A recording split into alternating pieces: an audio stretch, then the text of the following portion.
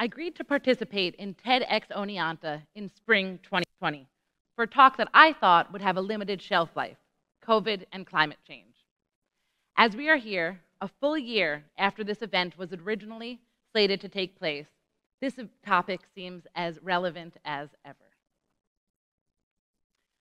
Like you, my life has changed a lot since that spring. I remember March 11th, 2020, my son's first birthday, and hearing the news from Governor Cuomo that SUNY and CUNY schools should make a move to remote learning to deal with the rise of cases in COVID-19. I was in complete shock at the swiftness and decisiveness of that move. It was very clear to me that this was an emergency and that we were being asked, essentially, to put on our big kid pants and do as we were told. It was scary. It was overwhelming. But for the most part, we understood that this was what we had to do in order to deal with a crisis. The way that we, and really as a country, dealt with the COVID-19, not yet even called a pandemic, left me in awe and also really pissed off. So let me take a step back first and introduce myself. I am many things. I am a sister. I am a mother. I am an ice cream lover. I am a TV watcher. And I am a critical thinking environmentalist who has made a career out of teaching about and working towards sustainability. Being a tree hugger is part of who I am, but I'm not perfect. I recently got a mid-sized SUV, and I occasionally enjoy a caffeinated beverage in a disposable cup. But as someone with a great interest in the environment and our place in it, climate change takes up a lot of room in my mind. So why did the COVID lockdowns make me mad? I'm pissed off because there are so many similarities between COVID-19 and climate change. They're eerily similar, the ways we got here, how we need to get out, and who is suffering the most. It also became clear that the work that needs to be done to deal with climate change can be done. To deal with COVID, governments around the world took swift action. They canceled our plans and put the economy on hold. I'm pissed because despite the climate emergency we are in now, we are being led by a 17-year-old Swedish girl. Aren't you mad?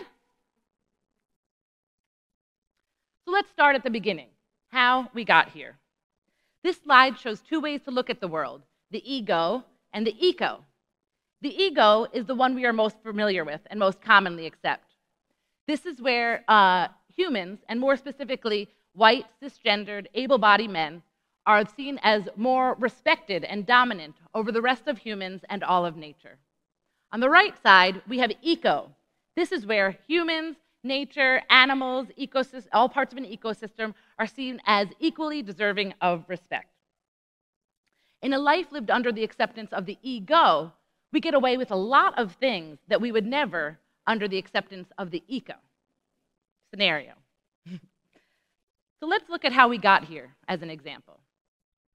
Although the origin of COVID-19 is still unclear, it is thought that it started in a market that sold live exotic animals. The animals were kept in filthy, overcrowded conditions, and the conditions allowed a virus to move from one animal to an intermediary animal and then to humans.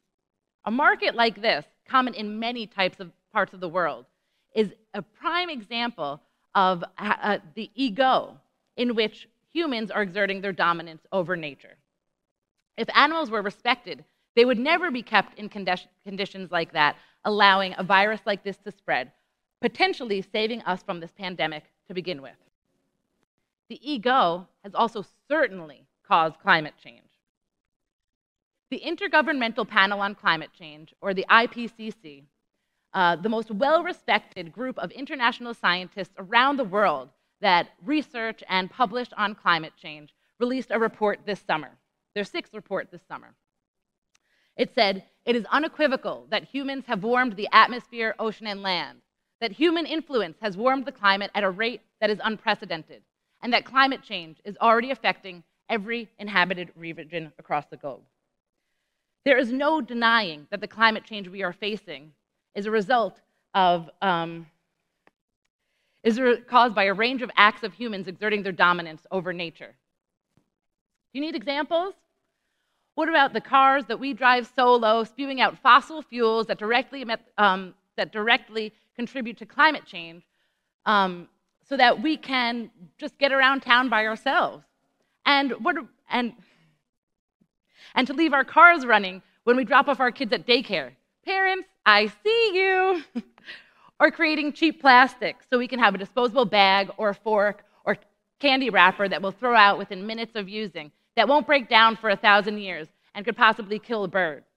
To factory farms keeping livestock in terrible conditions, and spewing out tons of cow poop, polluting our waterways, and cow farts that are causing methane, a powerful greenhouse gas, so we can have a cheap burger.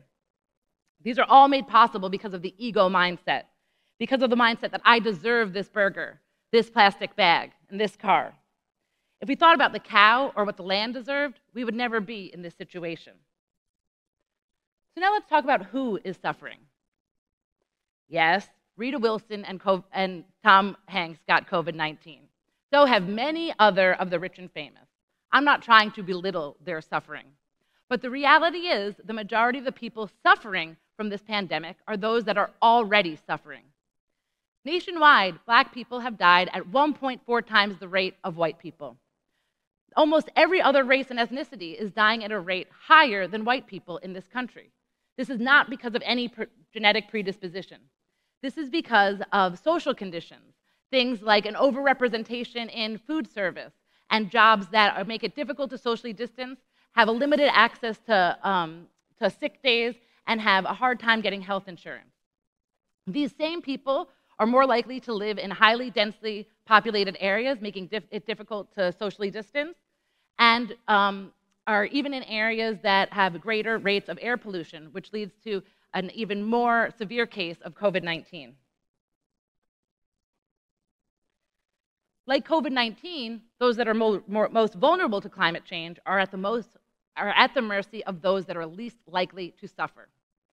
In this map, we see countries' emissions overlapped with their vulnerability to climate change.